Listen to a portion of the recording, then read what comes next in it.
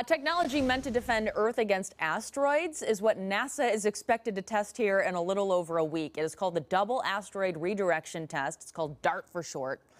The target is a small asteroid about the size of a football stadium, and NASA is going to plow a spacecraft into the asteroid in an attempt to kind of nudge it off course. If this works, apparently this mission is going to be a game changer.